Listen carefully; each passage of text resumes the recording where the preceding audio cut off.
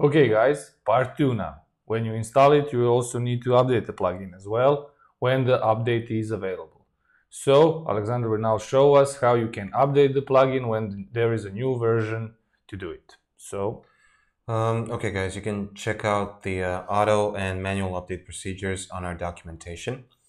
We'll show you both in this video. So when you go to plugins, it will show here that there's a new version available and that we need to activate the plugin in wpDataTables settings in order to update the plugin. So you copy the purchase code from your store and paste it in here. Make sure there are no spaces in here, because if you add an accidental space, it might save it, and when WordPress is trying to validate the purchase, the URL in the API will break and it will not be able to update your plugin.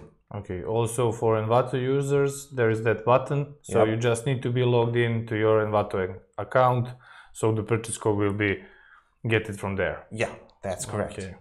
So now when we click on activate, we can go back to the plugins section and refresh. Now this is a brand new WordPress install. I haven't done anything to configure it, so automatic update is unavailable for this plugin, even though it is enabled, but I would need to modify my WordPress installation. But anyway, if you guys see this, you can go to dashboard, updates, you will see the update in there, and just select the plugin and update it from there. Now it went away again, so just click on check again, select the plugin and click on update plugins. It's doing this in maintenance mode, as you can see, so there is a small chance that it'll break.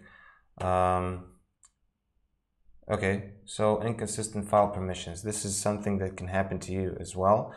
On a local installation, you would need to add something like this. So let me just write it down.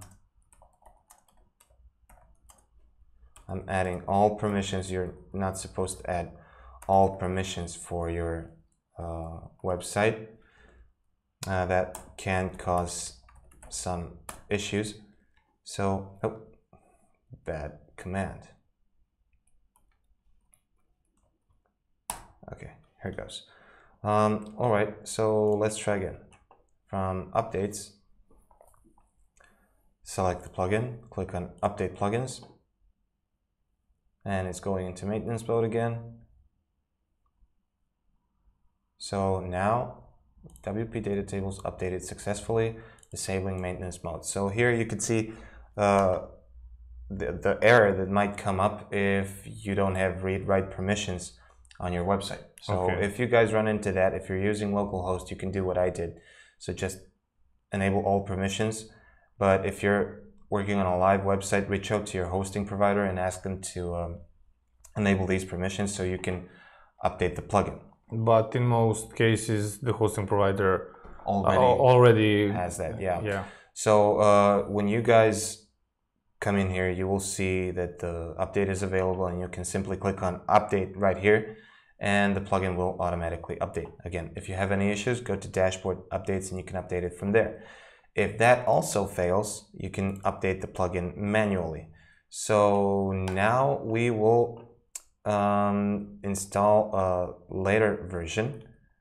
So okay, in here we'll reinstall version 3.4.4. so in the plugins section, just delete the current installation. When you delete the folder, your files are still in your database and you don't have to worry about your tables. They're still saved. As long as you don't delete the plugin from here, you're good. But even if you want to do that, I'll show you that in a minute. If you want to delete the plugin from your website, you just have to check that you're not deleting database tables in wpDataTables settings. So here it is. Oh, those permissions actually work now for auto update. So yeah, I configured my website real quick. Okay, so the plugin is active again, and I'll show you the delete option. So under wpDataTables settings, make sure that this checkbox is enabled. So prevent deleting tables in the database. If you want to delete the plugin completely, uncheck this and then delete it from here, and the plugin will be deleted. So auto update can be done from here. Okay. Now that it works, but we'll show you the manual update. You download the latest version from the store. So just like what we did when we installed. Yeah. When you download the plugin, you can open that zip file and go to your plugins section. Again, delete the current installation, just like when we downgraded a minute ago.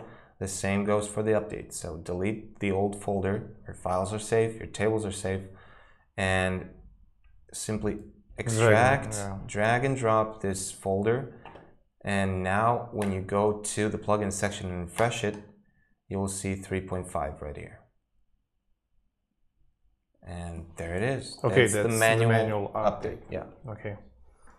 Okay, so that's pretty much it. Yeah.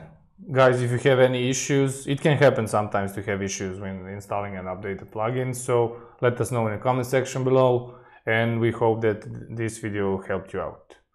See you in another video, and don't forget to like, share, and subscribe. Bye. Take care.